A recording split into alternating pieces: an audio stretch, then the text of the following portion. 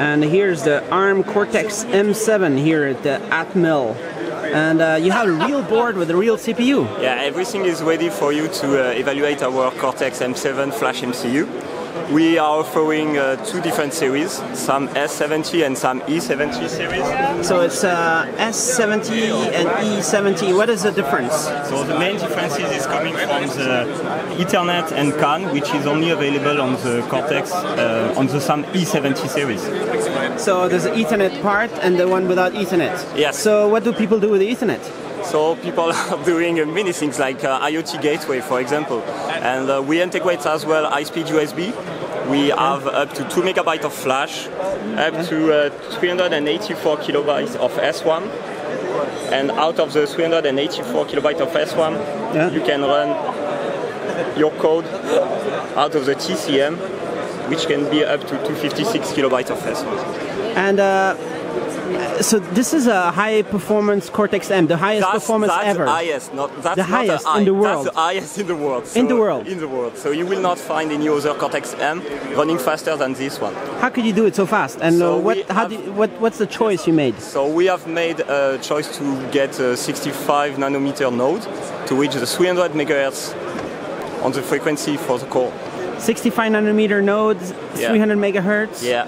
How about power? Is that high power consumption? Power consumption has been limited for this device. We have about 200 microamp per megahertz in active mode. That's pretty good, no? Yeah, that's pretty good. Impressive for such a device. Yes. So how is it compared to previous Cortex-M4 stuff? So we have, in fact, if you compare Cortex-M4 to Cortex-M7, we have more than triple the performance level. So in fact, you have 3 times the Cortex-M4 performance in our 3 times. 3 times, exactly. That's a big jump. That's a huge jump. Does that mean all the Internet things, all the everything in the world is just going to get faster now? Yeah, you will have also data processing faster for sure, thanks to the DSP instruction set that we have inside. So let's take as an example a printer which has to process the data. Let's take as an example as an audio system with many channels in parallel that you can process. So that's like quite impressive. Exactly, that's. There's some audio stuff, and how about this? Even 3D? No, not yet. Not yet? That's more for Cortex A class products. This one is a Cortex. But people can have displays, and they can do that's exactly graphical stuff. Yeah, you can do graphical stuff. We have more than before.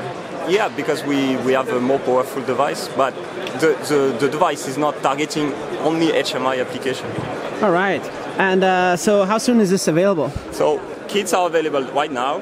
You will have samples available early March, and mass production is scheduled for June. So everything is set up to start evaluation right now.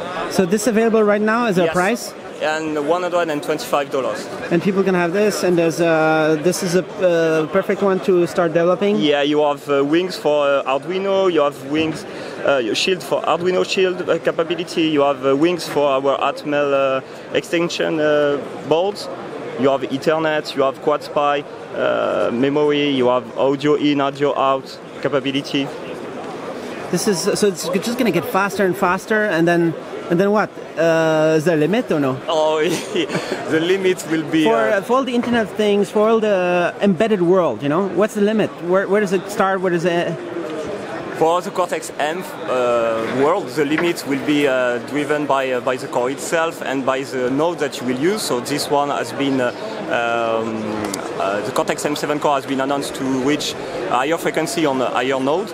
But we have the highest frequency in the world, so at least today we are very proud to announce this device. So you have the fastest, you also have the lowest power, the Cortex-M0 Plus.